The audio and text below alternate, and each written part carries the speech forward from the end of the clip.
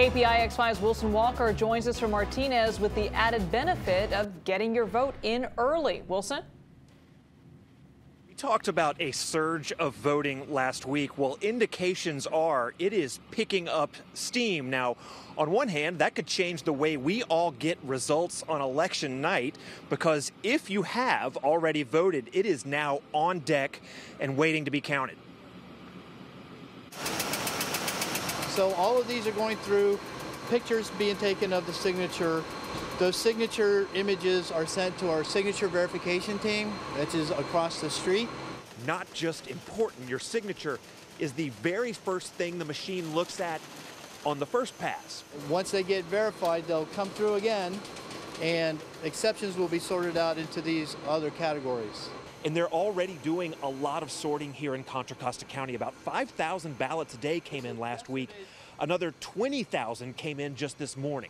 This is the ballots that were picked up from the drop boxes yesterday afternoon, just yesterday afternoon. Typically, at this point in the process, that cart represents everything that we would have received since Monday. Voters continue to show up early, with turnout in the county already nearing 15%. Oh, I drove all the way over here from Concord just to mail my ballot. I wanted to make sure it got here, and the only way to do it is do it yourself.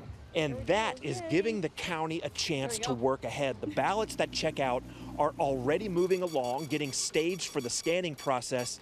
And the hope is that every ballot in before November 3rd will be in that first batch of numbers we all see when polls close on election night.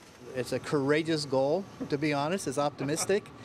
But that's our goal, is at our 8 o'clock report on election day, we'll have all the vote by mail ballots we've received through Monday. But if you really want to make sure your vote is in those first numbers, make sure we get it by Saturday, Halloween.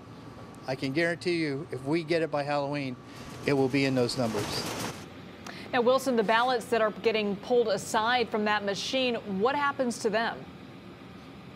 Well, as we explained back in the spring, February, during the primary, if they can catch that ballot, catch the problem, they'll come trying to solve the problem with you. They'll ring you up and say, hey, we have a ballot that's missing this, or it has this kind of problem, and they'll try to resolve that.